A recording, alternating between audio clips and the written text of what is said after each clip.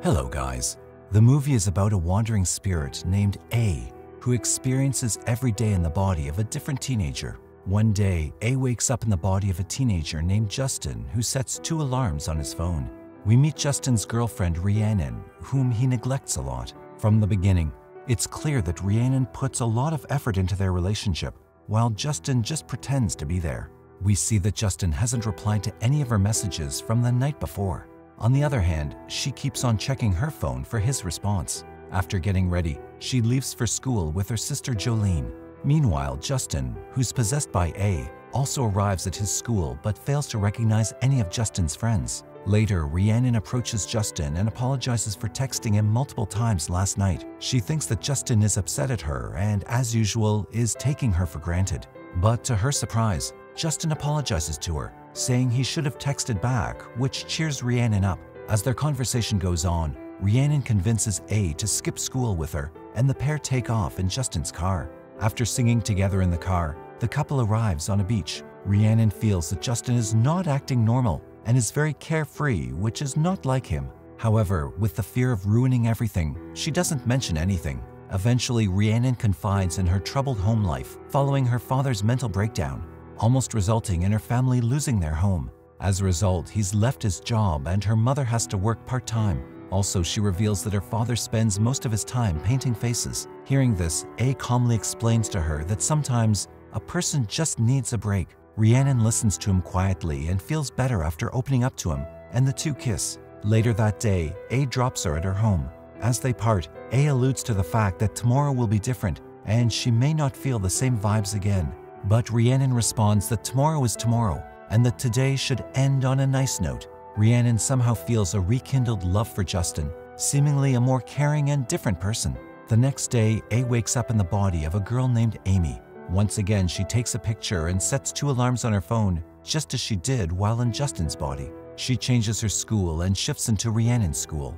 Then she goes to the school and asks Rhiannon if she can be her shadow since it's a new school for her. Rhiannon agrees to keep her as her shadow. In science class, she introduces Amy to her friend named Rebecca, and also her lab partner Alexander, who has a crush on Rhiannon.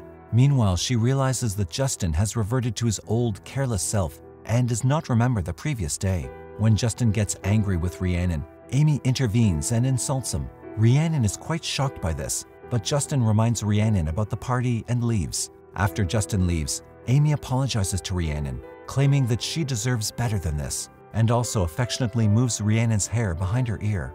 Weirded out by this, she leaves after asking Alexander to take care of Amy.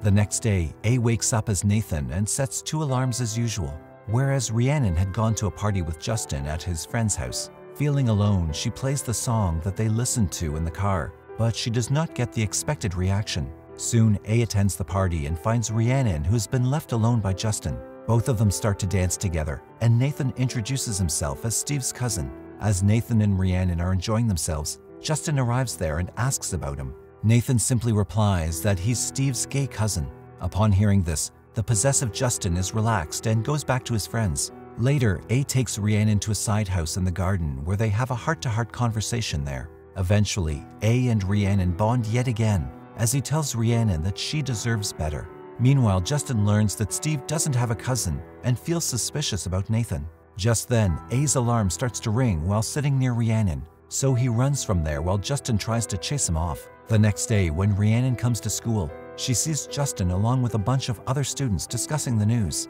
Apparently, in the news, Nathan claims that he was possessed by a demon, causing him to lose consciousness. That day, A gets up in the body of a blind person.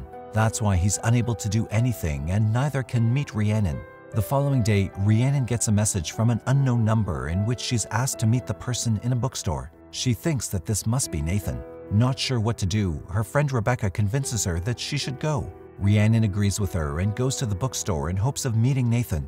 There, A arrives as Megan, explaining that Justin, Amy, and Nathan were all him, and confesses that he has fallen in love with her. He explains to her that he's a traveling spirit who wakes up in a different body every day. The body is always of the same age, but he never gets the same body twice, and he has no control over it. Rhiannon considers it as some kind of joke, but as she's about to leave, A repeats the fortune that he found out in the fortune cookie. and also reminds her of her father. But Rhiannon still thinks of all of it as some kind of prank and leaves. Initially hesitant, Rhiannon agrees to meet with A the next day. Now in the body of James, A reveals that he's shifted bodies every day since infancy. To end her suspicions, Rhiannon questions him, but A answers all the questions without any difficulty. Eventually, A shows her a private Instagram account with pictures taken in every person's body he was in, through which Rhiannon can communicate with A. However, Rhiannon still doesn't believe him and asks for some time before leaving.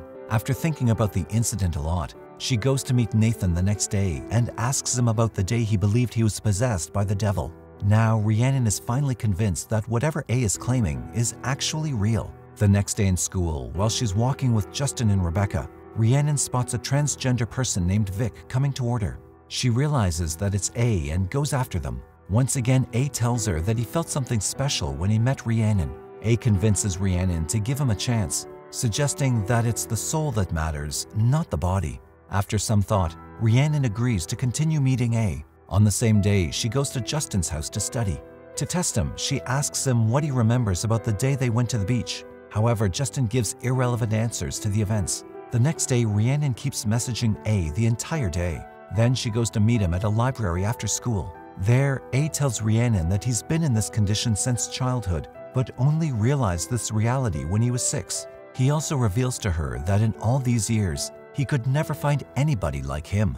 Eventually, the two of them kiss, but are interrupted when the host mother comes there. As a result, Rhiannon is forced to leave, but with a smile on her face. Next, surprised to awaken in the body of Rhiannon herself, A sees it as an opportunity to get to know her better. He promises to respect Rhiannon's privacy and her life by not breaking up with Justin or looking at Rhiannon's naked body. Over the course of the day, A bonds with Rhiannon's mother, as well as her sister and father. After coming back from school, A spends time with Rhiannon's father. He asks her father why does he paint. He tells him that when he started his job, he left painting, but now he prioritizes painting more than ever. He also offers A to paint and he accepts it. At the end of the day, A writes a letter for Rhiannon. He writes that he tried his best to leave all the memories for Rhiannon and goes to sleep. The following day, having finally found the courage, Rhiannon breaks up with Justin. She immediately calls A for a weekend trip to her Uncle Calvin's cabin. In the body of Xavier, A talks about the day spent in Rhiannon's body. Rhiannon then tells him that leaving a mark could be a good thing, as people will know the existence of A.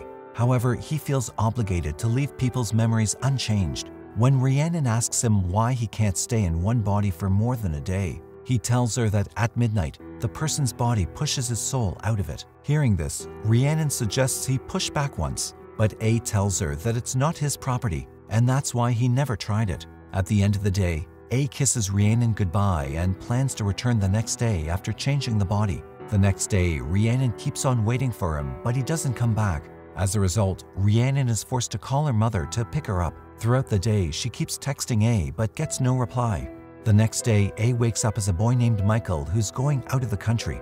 Immediately, he calls Rhiannon and asks her to pick him up before jumping out of the balcony to escape from there. Soon, Rhiannon takes A to her home and asks why he didn't contact her the previous day, to which he explains that day's body was undergoing a lung transplant. Rhiannon and A gradually become intimate and promise they'll figure out how to maintain their relationship. The next day, A wakes up in the body of the suicidal teen, Kelsey. At school, Rhiannon becomes increasingly distanced from her friends and also her classmates, apparently because she's been dating multiple dudes. Later, she meets A and learns about Kelsey's suicidal tendencies. Rhiannon convinces A to attempt to hold on to Kelsey's body for more than 24 hours, to keep her alive until Kelsey's father can be alerted about her struggles. Initially, A is hesitant, but eventually agrees to do so at Rhiannon's request. Fortunately, he's successful in staying inside Kelsey's body and asks her father to help her. The following day, A wakes up in Rhiannon's classmate Alexander's body. When he sees his room, he gets really impressed by his optimistic behavior. Later that day, when he meets Rhiannon at the school, he praises Alexander a lot. That day, the two of them spend the day in each other's company and have a lot of fun. Later that night, Rhiannon convinces A to stay in the body of Alexander so they can remain together. So for the next few days, he stays in Alexander's body. To do this, A doesn't sleep at night because whenever he sleeps, he has to jump into another body. Seizing the opportunity, he spends a lot of time with Rhiannon. They're both very happy and are happily lost in their own beautiful world. One day, when the two return to Alexander's house, they see that his family has prepared dinner for Alexander's birthday celebration and is waiting for him. Rhiannon realizes that she has to leave after seeing them. Shortly after, A gets scolded by Alexander's mother, and he starts to feel guilty for controlling Alexander's life. At that moment, he realizes that though this seems to work for a short time, he's unwilling to take over someone else's life permanently. Alone with Rhiannon at Alexander's house, A tells her that they cannot really be together forever. He says to Rhiannon that they should end this relationship because a lot of people are getting hurt because of it. She tries to convince him otherwise and suggests that they should continue doing this, but A questions her that they might continue this relationship right now. But what would they do after 10 years? When would they get married? Who would she marry? And she can't hide his identity forever. Eventually, A suggests that Alexander himself is perfect for Rhiannon and that he would be keeping her from his life. Realizing that this is their last night together, Rhiannon and A dance and talk. As they wait for midnight, A tells her that this is the nice note, alluding to Rhiannon's comment to Justin about ending their day together on a nice note. The next day, A wakes up in yet another body and drives to New York, while Rhiannon meets Alexander at school.